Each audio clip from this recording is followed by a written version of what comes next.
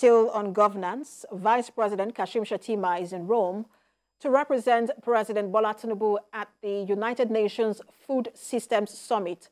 And afterwards, he will travel to Russia, where he will again represent President Tinubu at the Russia-Africa Summit in St. Petersburg. We have a report.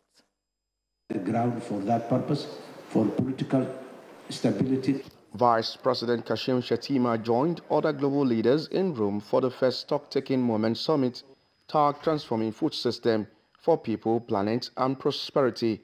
Excellency Kashim Shettima, the Vice President of Nigeria. He participated in a panel where he talked about the President BOLA Tinubu's intervention in agriculture and food security at the Financing Food System Transformation. The event is organized in collaboration with the Rome-based UN agencies, the Food and Agriculture Organization of the UN, the International Food for Agricultural Development, among others. Well, our government is barely 2 months old, and President BOLA Tinubu hit the ground running from day one, determined to transform the meaning and concept of modern governance, and along that way to demonstrate the nation's commitment toward our food system.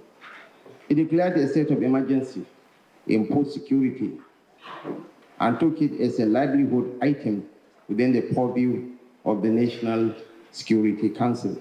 So now is the time that the people has got a breathing space and went back.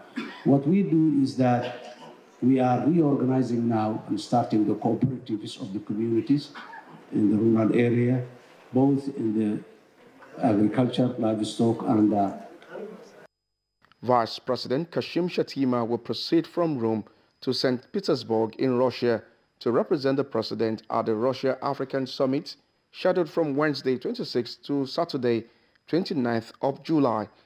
While in Russia, the Vice President will join other political and business leaders at the second Russia-African Summit and the Russia-African Economic and Humanitarian Forum focused on strategizing to enhance relationship between Russia and the African continent, among other benefits.